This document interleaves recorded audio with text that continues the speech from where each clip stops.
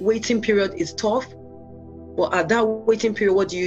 You learn. You stay prayerful. I put down some stuff here. You stay prayerful. You fast. You learn from others. You know, you honor other people. You tap into their blessings. You sow seed. It's important. Sowing seed towards that situation. I know when people were having kids, and I would go out of my way to buy them nice stuffs.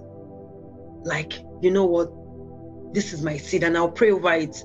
And the Lord Almighty remembered us, isn't it? Keep doing what it takes, because you don't know what it will take God to remember you that minute, that Kairos moment.